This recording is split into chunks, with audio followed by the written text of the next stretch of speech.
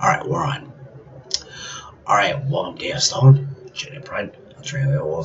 Anyways, this is a video about the disenchantment of the world, which Max Weber had written in the mid 1800s. He wrote a essay or a treatise, I guess you could say, about how the world had become disenchanted and learned to embrace modern science. This goes back to the days of Francis Bacon, which I'm not a big fan of. Everyone knows that.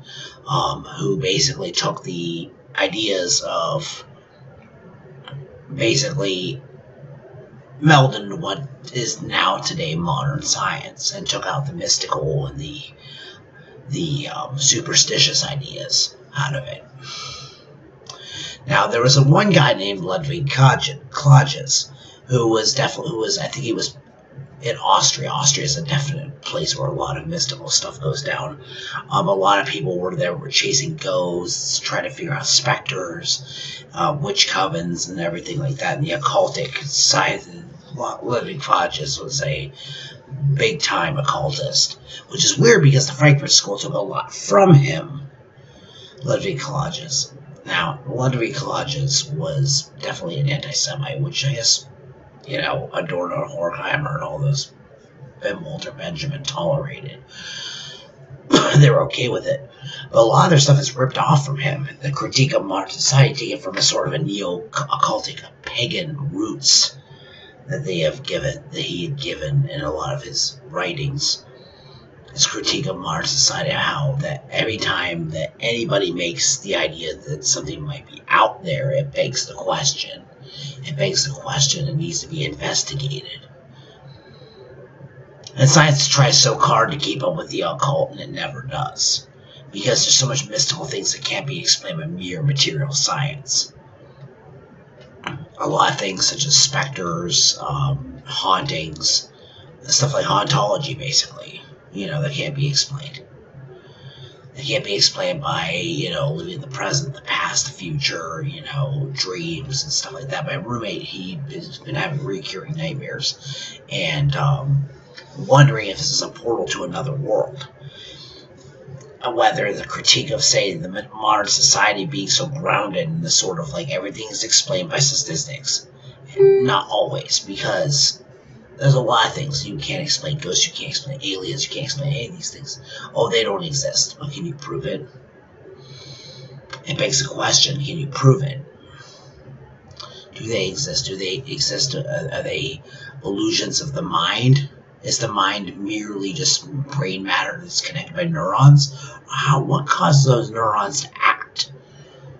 What causes them to act? The electricity? Where does the electricity come from? It keeps going down the rabbit hole, where you started getting down to the bare knuckle belief of this whole entire idea where, excuse me, where there's a lot of people who definitely believe in the atomization theory, the theory that everything is just merely just atoms in space.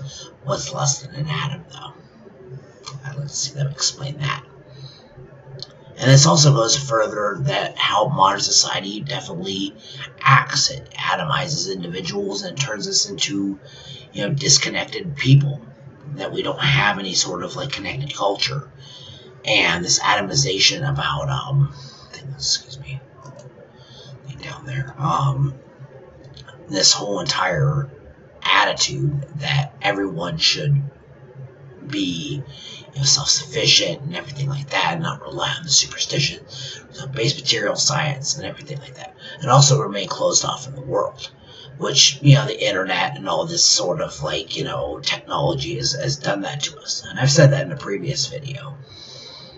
And Ludwig Klages talked about how humanity could descend, like the Frankfurt School would write books on critiques, the critical theory about how humanity can descend into so much barbarism, how we can't find any sort of connection with one another or sort of kinship bonds, which has, they ripped a lot of it from Klages.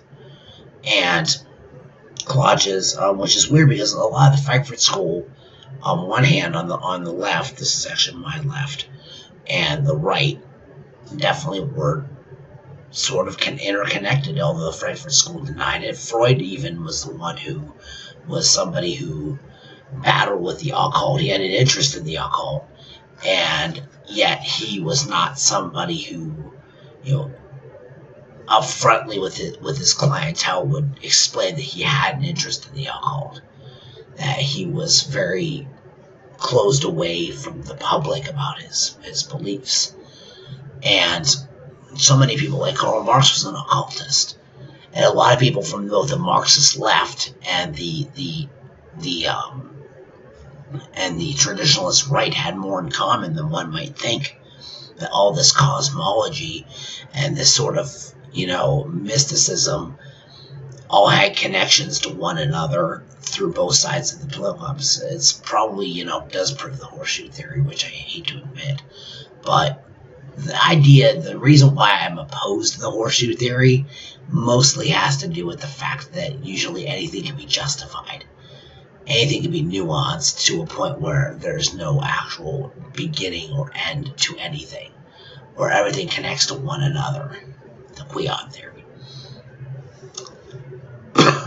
But like I said, a lot of the problems of modernity, in my opinion, as an opinion piece, is the fact that we've become so uprooted from the spiritual and the earthen needs of based by science and technology and its furthering of this ideal human being, where we forgot where we were once ideal human beings. We were ideal human beings. And yes, war is a part of that. Women are a part of that. They're all part of that. We all have to deal with the slings and arrows of the world as it stands, and war ideal before science came along. Science didn't need to perfect things, to change things, to play God. This whole entire idea is that science replaced this mysticism with this whole entire belief in science, and evidently humans have been trying to play God for the last 2.5 centuries, and now have paid the dear price for it. And basically have angered the spirits, the old gods, or God himself, or any of the entities out there, and the rise in this sort of like mystical rebellion that's occurring both on the left and the right, especially with the younger generations, is something to behold. And a lot of things, whereas, a lot of even people I've known some people on the left who have an interest in the occult. I'm pretty sure that Fimble does. I know that my one friend Forrest does. There's a lot of people I know who have an interest in the occult who happen to be left-wing. This whole interest in the darker regions, the nether regions, the demonology of the working class, is sort of a class divisionary mysticism, everything like that. Everything's all coming together and forming this sort of like passive aggressive, how would you put it, mystical resistance to the tried and true realms of basically capitalism and evangelism and everything like that has been rotten through society since the 50s, and try to bring back that whole entire mystical attribute to it. And it's threatening to the boomer population. They don't want to admit that. They don't want to admit they're threatened by it. They're threatened by this whole thing. They dismiss a lot of things. The evangelicals especially dismiss it all as superstition or demon possession. That still somewhat lends a credence to the occult. Something occultic is still in your mind. Is living rent-free there. So, take it as you will. Anyways, I will talk to you later. Subscribe, bell for notifications, whatever side it's on, I don't know. This thing's all backwards. Bell for notifications. I will talk to you soon. Alright, auf Wiedersehen, my camaraden. See you later.